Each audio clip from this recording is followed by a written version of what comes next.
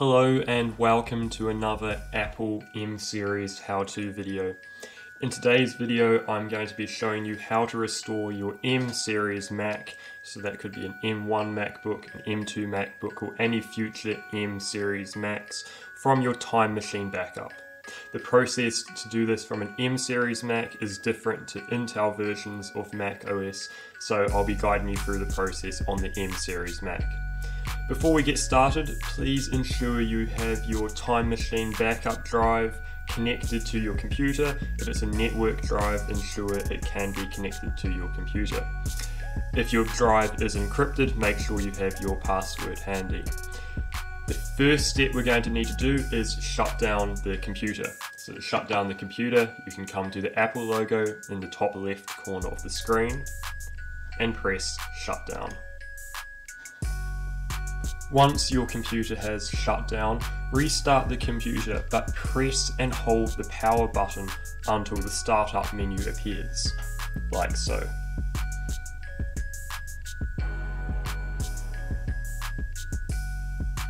Release the power button when it says loading startup options.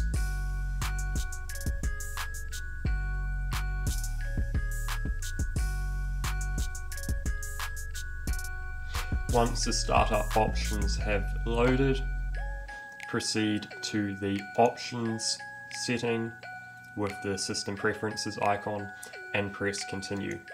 Your computer will now boot into recovery mode. This may take some time depending on your computer, so please be patient. For the purpose of this video, I have not sped up any of the loading times.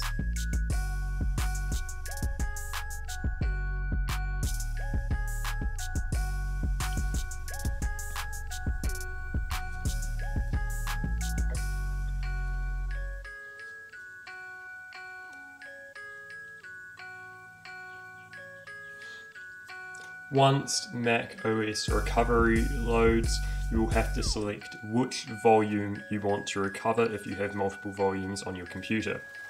Select the volume that you want to recover and press next. You will be prompted to select a user that you know the password for on that volume and enter that user's password. Once you have entered the password, press continue. You will now be directed to the main home screen of the recovery mode. The top option is to restore your computer from a Time Machine backup. So for the purpose of this video, this is the option that we want to select.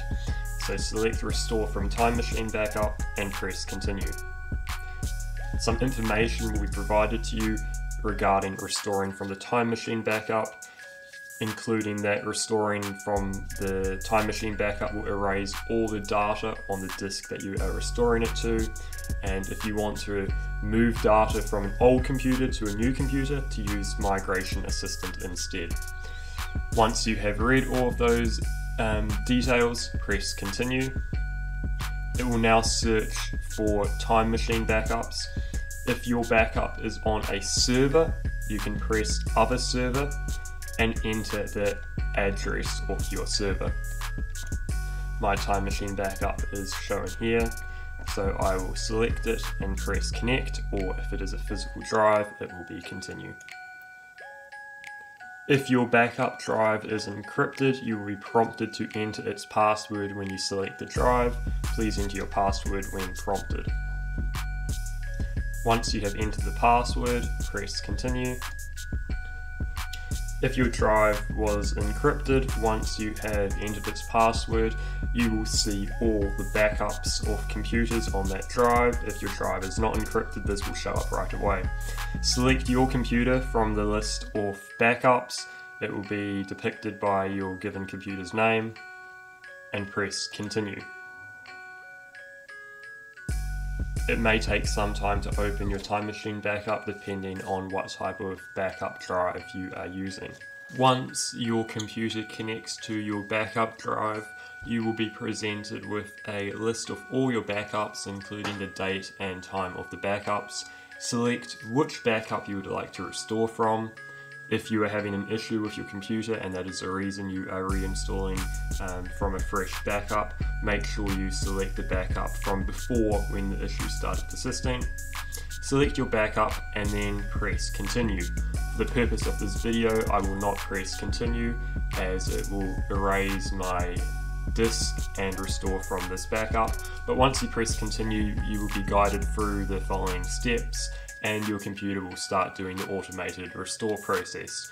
Depending on the size of your backup, this can take from 1 to 2 hours to 12, 15, even maybe a whole day to restore from your backup. Once the backup is restored, you will be prompted to create new passwords for all the users on the computer, and then some system files will not be restored, but everything else will be restored and your computer will be like it was on the date and time of the selected backup. I hope this video helps. If you have any questions, put them in the comments below and I will do my best to answer them, and let me know any other Mac tutorial videos you would like. Thanks for watching. Peace.